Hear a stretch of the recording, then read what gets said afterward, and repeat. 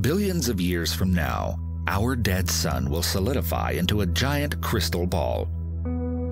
Most stars entering the final chapter of their lives tend to shrink, wither, and slowly turn white. Astronomers call these cold, dense objects white dwarfs.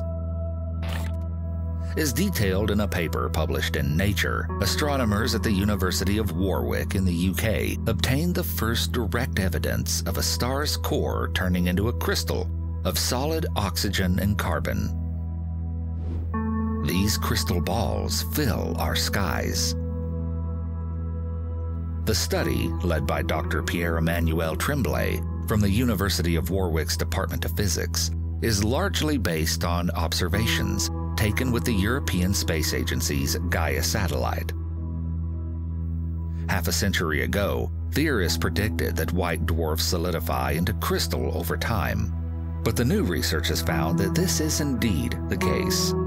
All white dwarfs will crystallize at some point in their evolution, although more massive white dwarfs go through the process sooner.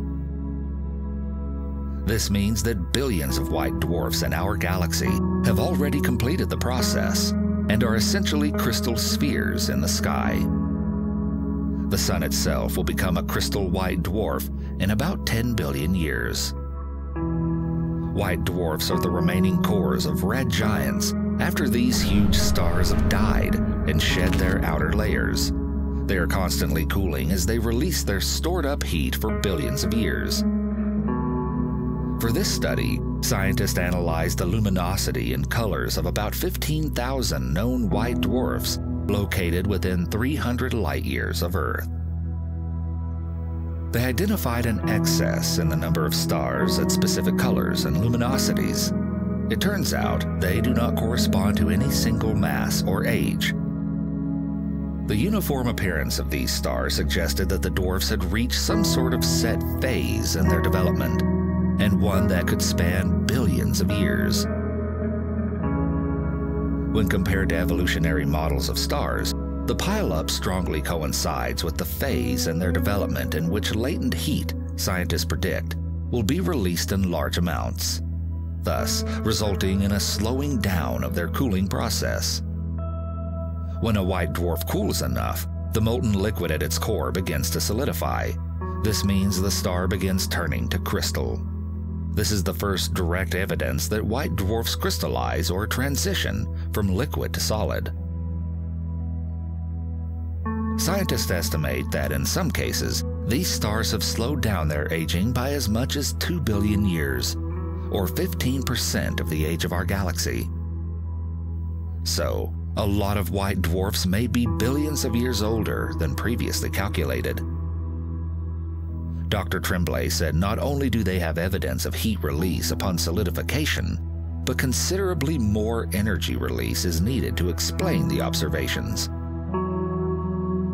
He's confident that this is due to the oxygen crystallizing first, and then sinking to the core, a process similar to sedimentation on a riverbed on Earth.